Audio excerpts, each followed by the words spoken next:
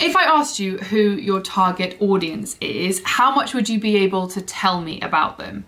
So understanding your target audience is a huge part of marketing, of business, of personal branding.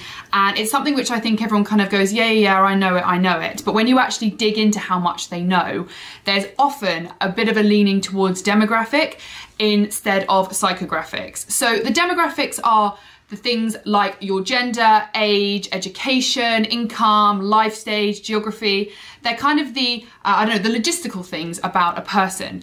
But when you're coming to actually building out a personal brand, what you really want to understand are the psychographics, the beliefs, the mindset, the values, the phrases they use, the pain points they're struggling with, the content they consume, the behavior they exhibit, the stuff that really helps you to understand that person. Because what you're going to do with your personal brand is you're going to help that person to achieve the things that they want to achieve. You're going to help them go from A to B. If I think about myself with helping people to grow their personal brands, the psychographics of my audience so that, they've got a desire to grow their brand, to have an impact, to attract opportunities, but they might be struggling with things such as, lack of time, overwhelm, lack of clarity on where to start, confusion.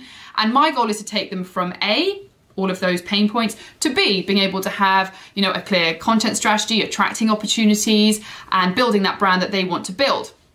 So understanding that A to B journey is essentially the key part to, first of all, building your brand from scratch, but also from building your content strategy, your product strategy, your methodologies. Everything comes from understanding those psychographics. Where are they now and where do they want to get to?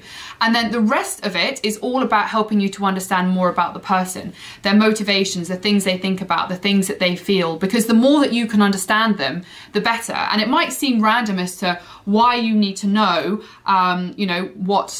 what their beliefs are, what their feelings are, all of that kind of stuff. But I promise you that there are people on the internet who do know that stuff about their audience. And at the end of the day, all of these platforms, it's really a, I don't want to call it a battle, but it is essentially a battle for attention. And I don't mean attention in a negative way. This is not about being an attention seeker, but these platforms are full of content and we are constantly filtering out information because there is way too much coming at us. So what you need to make sure that you're doing is, being in the forefront of somebody's feed by really deeply understanding what it is, where they are at A and where they are at B, because you're trying to stand out and go, look, follow me or engage me or I can help you.